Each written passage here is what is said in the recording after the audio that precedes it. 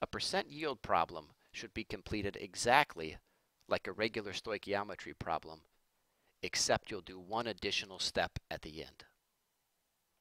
Percent yield is a comparison between the theoretical yield and the actual yield. The theoretical yield is how much product you could make in theory. The actual yield is how much product you actually made. The theoretical yield will always be larger than the actual yield.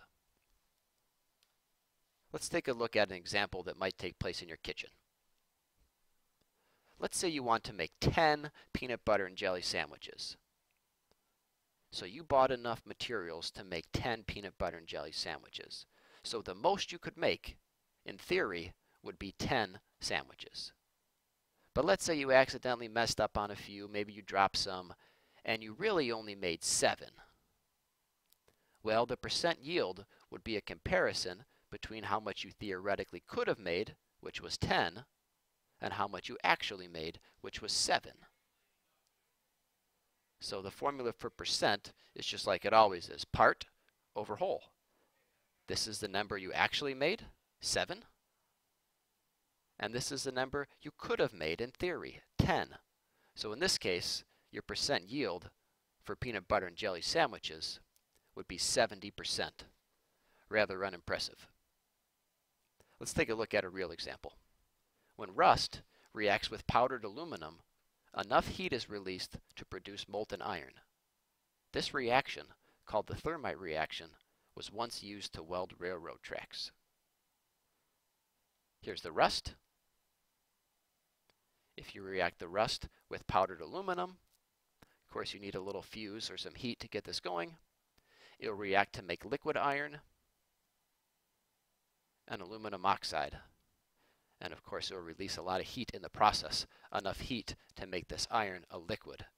And then this liquid iron will drip down and it will weld the railroad tracks together. Calculate the percent yield if the reaction of 300 grams of rust produces 190 grams of iron. So they've given us two numbers here. One of the tricks will be to discern which is our given and which is our actual yield. So calculate the percent yield if the reaction of 300 grams of rust produces 190 grams of iron. So how much we're actually producing is 190 grams of iron. What we're starting with, or our given, is 300 grams of rust. So let's go ahead and calculate theoretically how much iron we could make, and then we'll compare it to 190, which is how much we actually made. So use 300 grams of rust as your given. Complete the stoichiometry problem as usual. And the number you come up with should have 3 sig figs. And this is theoretically how many grams of iron you can make if everything goes according to plan. But you know that things don't always go according to plan, and instead of making 210 grams, we only made 190.